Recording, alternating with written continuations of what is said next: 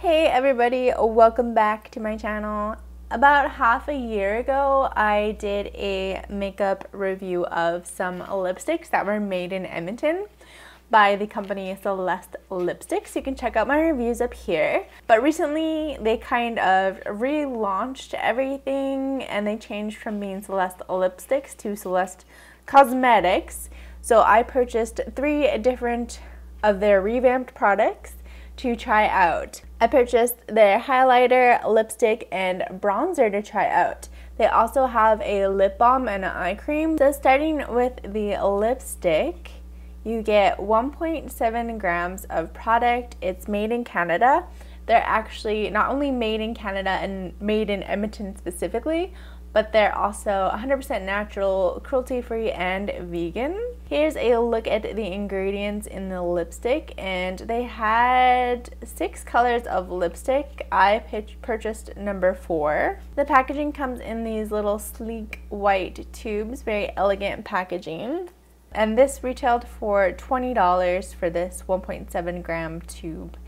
Not only is it a lipstick, they do call it a cheeky lip, so you're supposed to be able to use it on your lips and your cheeks, so multi-purpose. One of the things that they really pride themselves on is you being able to read the ingredient list. So if we take another look at the ingredients list, if something has a weird name, in brackets they put what it actually is. So like coconuts or strawberry flavor, they kind of break it down for you so that it's simple and you know exactly what's in all your products, which is a really cool idea. Next is the highlighter. Again, 1.7 grams, identical packaging, and it cost $20. I picked the shade 1, and the highlighter actually comes in 3 different shades.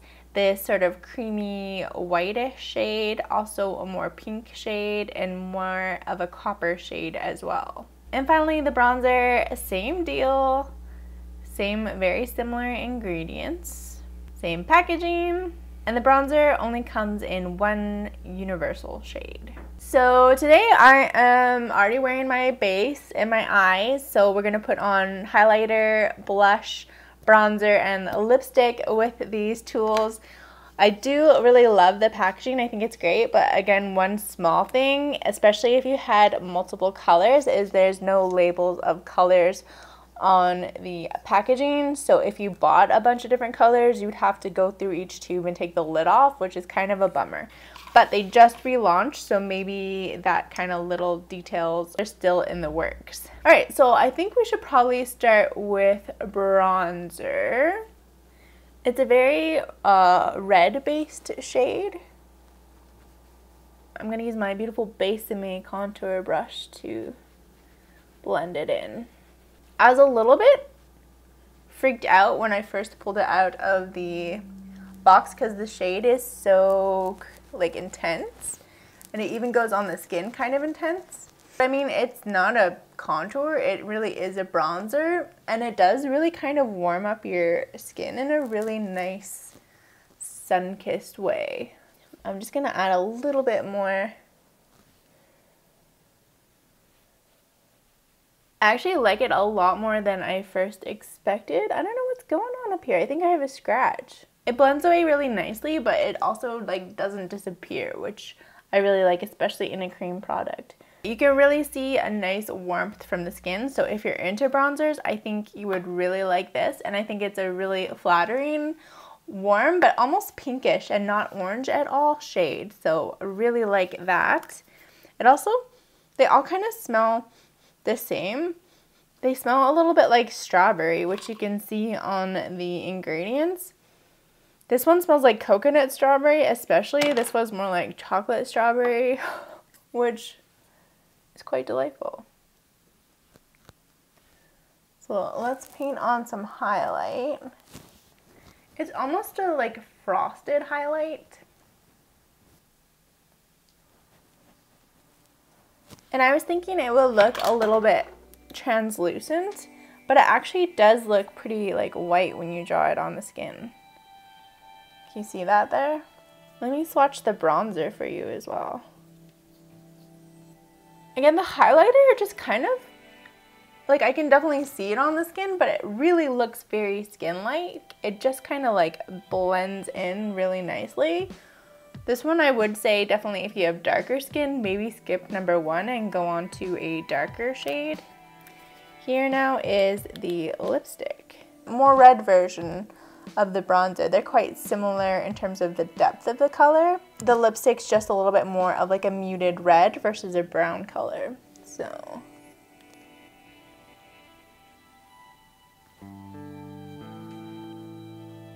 that went on really nicely, completely opaque. My lips are pretty dry today and it covered everything. This is so much better than the previous lipsticks I've tested for them. Definitely feels a little bit less creamy on the lips.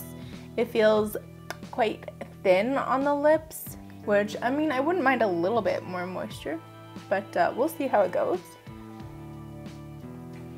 Now for a little bit of blush.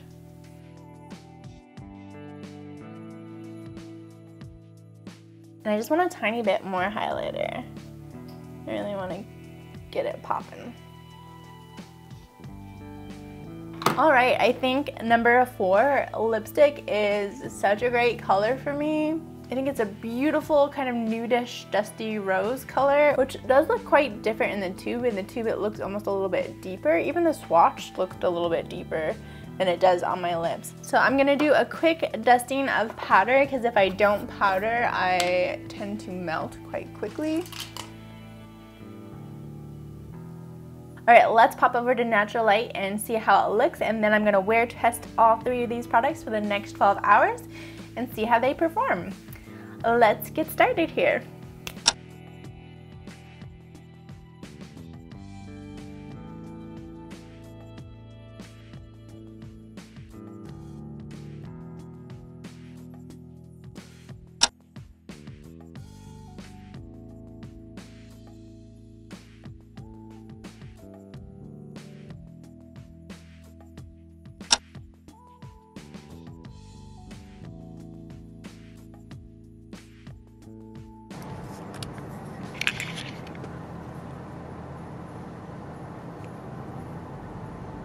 I think my bullet came out.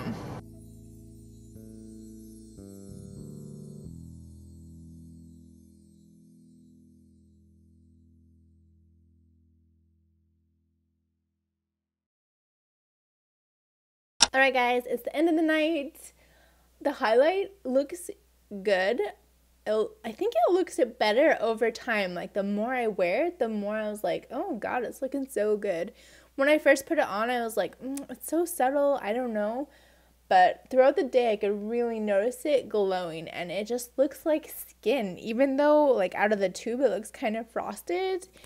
It's really good. I really like it. The bronzer as well, I felt so super glowy, and usually I never go bronzed.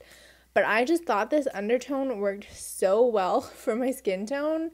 I thought it was just beautiful. It smells good. It was easy to blend in. It was just so fuss-free, and it lasted and lasted. And you would think that such a crazy color wouldn't look good on like such pale skin. But again, because of that undertone of it just being so brown and so red without being orange, it just really works. It's almost like a really deep red blush almost. And the lipstick. So, bad news, the lipstick actually fell out of the tube. You might have noticed on my last check-in that it kind of broke out. And although I've been testing them for a while, I hadn't really been traveling with them. So this is the first day that I had the lipstick with me in my bag all day. They are very, very delicate. So that is not great news. They are very delicate. You probably don't want to be too rough with it. I'm pretty rough with my stuff. Maybe it's just this particular one was a little bit looser in the tube. Color-wise, you can see it kind of is holding on still to my lips. I just felt the formula wasn't the best for my dry lips. I felt like it really covered the texture well. I feel like it's incredibly easy to put on. Like, you just kind of half put it on and then bam, it's all over your lips exactly where it's supposed to be. It's like a velvet finish. Like, it's very matte, but it's got a tiny bit of shine at the same time. And it covers all my dry flakes and everything really well. But I feel like on the lips, it's just a little bit too dry for me to wear comfortably without going over it with like a lip gloss or something. Because it kind of like saves it, like breathes life back into it, gives you the moisture that maybe your lips are craving. I do feel like if you have normal, not so dry lips, the formula would probably be fine. It's really lightweight and kind of not powdery, but kind of a dry formula, where I think it works really well as a blush. Again, just like the bronzer, I loved having it on my cheeks. It wore incredibly well all day. It's such a natural, beautiful color. To be honest, I love the color on my lips as well. I think it works great with my eyes and my hair and everything. I think it's decently long lasting for a regular lipstick. Like, it doesn't claim to be super long wearing. But yeah, I definitely think it works much better as a cheek product than it does on the lips. And overall, I'm really impressed with these products, especially if you view them as just complexion products. I think my cheek area, my blush, everything was just like extra good today. Like I said, it wore really well. I was just wearing my regular HD double wear on my face today. I touched my face a lot today. I was coloring with cats today. And yeah, everything held on super, super well. I think it looked really great. Now they are $20, which is quite expensive considering you only get 1.7 grams of product. To compare that with something like Rihanna's Matchstick, these are about $11.70 per gram. Rihanna's Matchsticks are about $4 per gram. Benefits What's Up is about $4 a gram. And like a MAC lipstick, if you're comparing lipsticks, are about $7 a gram. So they are quite expensive.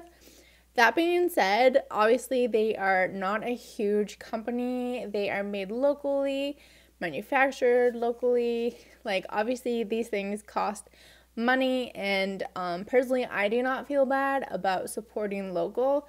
So I think it was $60 well spent, and I would easily recommend any of them. I loved that they had multiple highlight colors. I love that they had a nice selection of lip colors. I would definitely want to try some of their other colors. I know my grandma loved the old Seleste, which was the pink one that I tried. She loved that one.